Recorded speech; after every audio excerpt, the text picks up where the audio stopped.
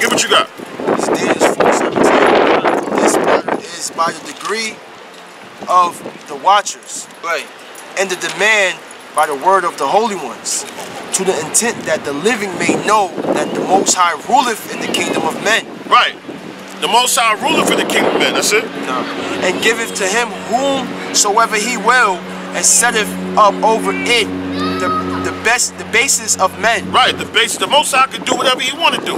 So who had the bank prior to America? The Roman Empire. Right. Who had the bank prior to the Roman Empire? The Greeks. That's right. Who had the bank prior to the Greeks? You had the Medo-Persian Empire. That's right. Who had the bank before that? The Babylonians. Right. The Egyptians. Everybody had their chance to rule, man. And right now we are in the last rule. That's right. Okay? So right now, Esau, you got the bank right now, but hey, the Lord the one that set you up to have the bank. That's right. And you about to lose all that, man. Okay? That's why I said what? The riches of this world, in the one Revelation? What it says again? It says, back at Revelations 11 and 15. Proverbs 21:1. It says, and the seventh angel sounded, and there were great voices in heaven, saying, the kingdoms of this world are becoming the kingdoms of our Lord. Right, the Lord gonna stump you, man. He gonna take the bank, man. He gonna take it back, man. Yeah. And it says, and his anointed, and he shall reign forever and ever. That let you know, man, that when the Lord basically come back, man, and to take this game, man, he rolled that 4, 5, 6, you know, and you know what? We at the 6th trumpet. You know what I'm saying? So on the 7th trumpet, that's when the Lord is taking that money, man. You know, they say, you know, you roll a 4, 5, 6 to win. We pass the 4th trumpet, we pass the 5th trumpet, we in between the 6th and the 7th. So when that 7th comes, the Lord taking that kingdom already. Game time. Game time. And they do that in sports. Anytime a quarter's over, they blow the trumpet. Or halftime. And so we're in the last quarter of this thing. It's almost over for you, man. Right. You know? Proverbs 21:1. This is Proverbs 21:1. Right. The king's heart is in the hand of the Lord, as the rivers of water. Y'all speak up. It's Proverbs 21:1. The king's heart is in the hand of the Lord, Right. as the rivers of water. Right. He turneth it whithersoever he will. Right, man. The Lord gonna turn it though. He gonna do whatever he wanna do, man. That's right. And one thing about the Lord, all you nations, that y'all had y'all rulership, man. Y'all all ruled at one point in time. Y'all always great, man. We was the ones that was never great, didn't know who we were. All right? And guess what? One day we gonna get the big bank, man. All right? Anybody got some? Yeah, I got the book of Psalms 75:5. It says, lift not up your horn on high, speak not with the stiff neck. Verse 6. For promotion cometh neither from the east nor from the west, nor from the south. Verse 7. But Yahweh is the judge. He putteth down one and set up another.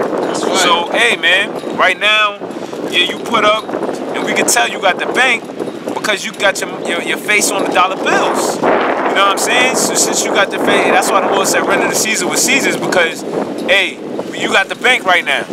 You understand? But the Lord, you fail to realize that the Lord put you up in that power, and the Lord is going to take you out that power. It says, that's it. That's it. You got the Job? Yeah. This is the book of Job, chapter 9, verse 24. Right. The earth is given into the hand of the wicked. Right. See, you know, you basically, that dice, you know, hey, you know, the Bible speaks on casting lots.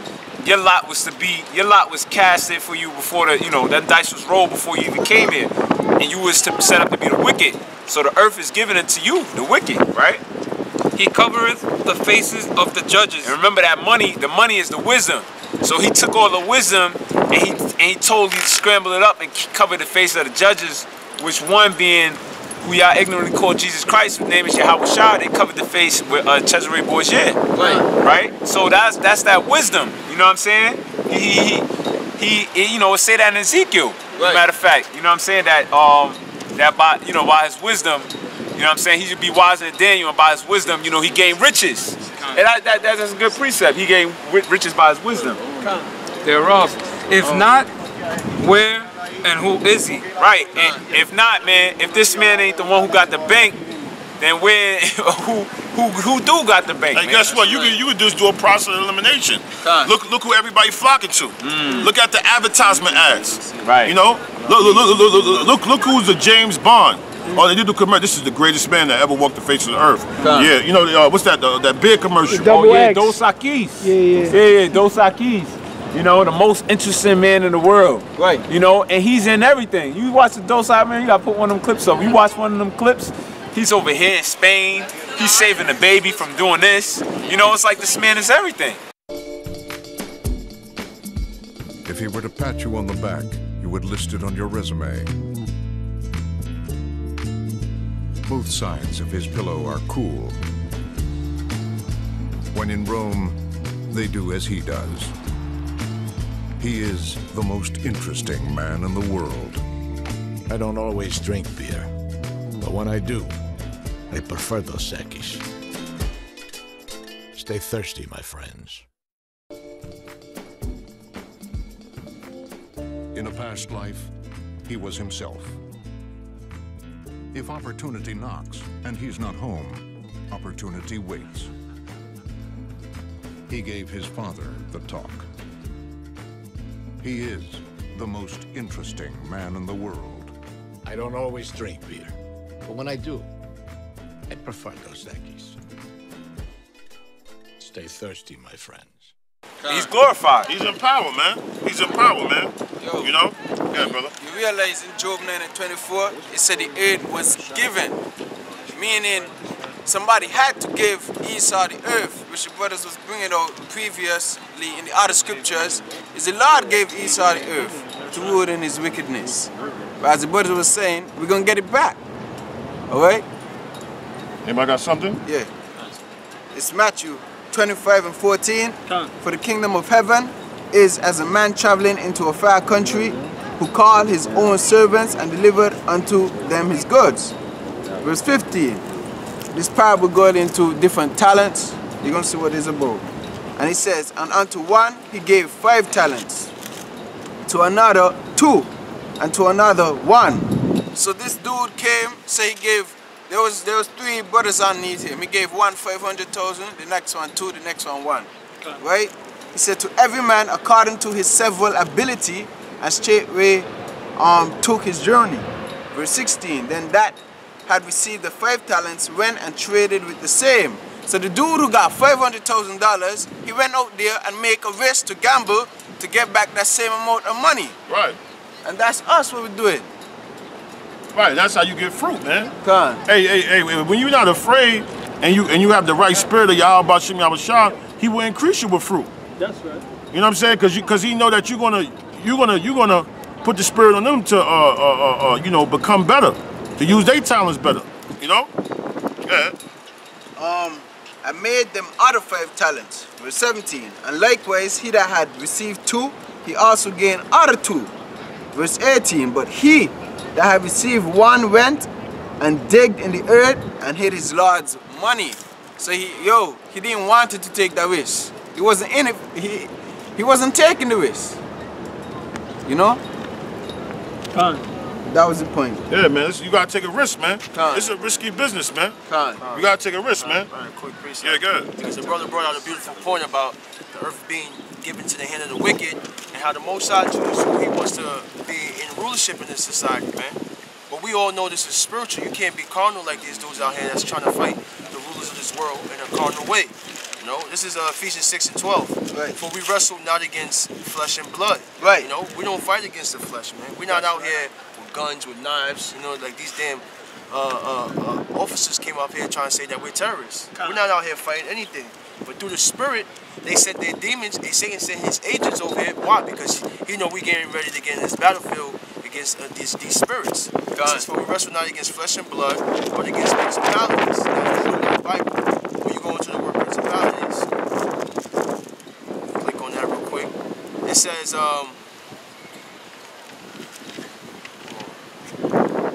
says, angels or demons. So we wrestle against those demons, them demon spirits out there, right? Hey, he got the. That's how you know he got the dice loaded, man. You understand? He gets spiritual wickedness in high places. He's working. He's actually working with the left-hand side. Okay, so when you work with witchcraft and the left-hand side, you pretty much got the dice loaded. That's why, and you starting to see it. Like, yo, it's a lot of things ago. You had 300, deads. The Amos 6 blew up. 300 deads dead. You know what I'm saying? So you never know what this man be doing. He got the Bohemian Grove. So he's constantly loading the dice. It says that in the Psalms that in the dark. Well, first let's break down what loading the dice is. Loading the dice is where you set the rules up, where no matter how you roll, you're gonna lose because the dice is loaded. You're gonna always crap. You're gonna always lose. That's why you Israelites don't figure it out. You know what I'm saying? Y'all, you see, a dude went he went the right process, right? Yeah. He went and got the gun license, got the gun permit, got everything, right? And the dude said, yo, I got a gun on me. He said, yeah. He said, let me see your gun license. All right. Reach in my back. He got it. So then when you go to the car, you be like, yo, we got the, that's what the brother was saying. Yo, we went and got the permits, and we went and did this, and we went and did that. Right. Why y'all shot him for? Guess what? They can switch the rules as they go. Right. They can say, well, now, shoot, how come you had a gun permit around your neck? Wear it around your neck now. They basically do what they want. They can always flip it around. Right. And that's this scripture right here, because it says against principalities, against powers. Now, when you go into the strong concordance of the word powers, it says, let me get that real quick. It says, power of choice, liberty to do as one pleases. And those are the spirits that we're fighting against, man. This man, he does as he pleases in his rulership, man. Like the brother just broke down. I just want to get into two other words. It's powerful. It says, against powers, against the rulers of darkness. Hey, let's go into the word rulers. The strong concordance of the word rulers. It says, Lord of the world, prince of this age, the devil and his demons. So these are the people that we're fighting against through the spirit. And how do we fight them? We use these scriptures. That's right. It says also rulers of darkness of this world against spiritual wickedness in high places. And when you go into of this world, you go into that word world. It says eon, which is it says a period of time, age. So that's talking about basically the period of time that we're wrestling against. Is that period of Esau's rulership. Right. Not the world that's the whole universe, but this period of time he gets to rule. Yeah, and it's on all levels. They got vibrations hitting you from everywhere. From when you go to work, when you go to school, and you're at home on the train, even if it's some little thing you don't realize, it's still hitting you subconsciously. And then you be wondering why you're feeling all depressed. Yeah. You're depressed. You know what I'm saying? You feeling down. You feel like you're ready to bug out. You know what I'm saying? Because it's a non-stop attack, man. You turn the TV, you get attacked. You turn the internet, you get attacked. Hey, you come to the park, you get called a terrorist, man. Right. It doesn't stop, man. I mean, it doesn't stop the man. And we're gonna show you how he loaded the dice, man. And he loaded his dice with one thing. And let me get that Sirach 10:8. This is the book of Sirach, chapter 10, verse 8. Because of unrighteous dealing.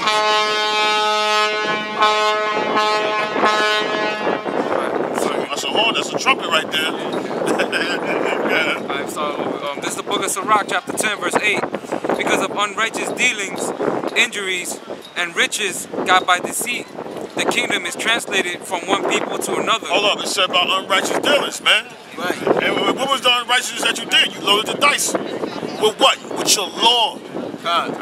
Your laws, you made these laws, man. And you loaded the dice where you created the environment where we have no choice but to fail. We have no choice. We have no choice but to look like degenerates, man. Right. To look like losers, man. When you put us in the projects, the ghettos, okay? When you put drugs in our community, right? When you make these wicked gun laws, man. Right. All right, we have no choice but to lose, man. Yeah. 14, right? Yes. Verse 14.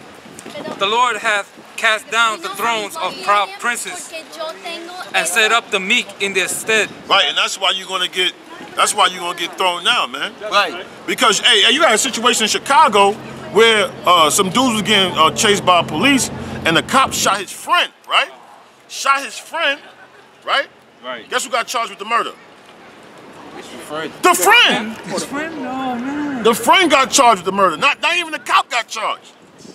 He the one that, and that's why you got, oh, I wonder why everybody's protesting for. That's the reason, man. Because if you loaded the dice, and I'll be like, yo, what happened? That's why you winning, not giving my money back. Yo, why you tripping out for, man? Yo, you lost, man. No, man, I lost because you loaded the dice, man. I lost because you rigged the game. Hey, they show you that in that movie, Ocean 11, when they rigged the dice and they was able to win, man. Oh, I got it right here, brother. All right, where is it? A shocking story of how a Chicago cop killed a teen, then locked up his best friend for the murder. This is, yo, they came through the spirit. Imagine that. Imagine if you with your friend, and all y'all see some cops, y'all start running. The cop shoots your friend, and then you get charged with the murder, man. Right.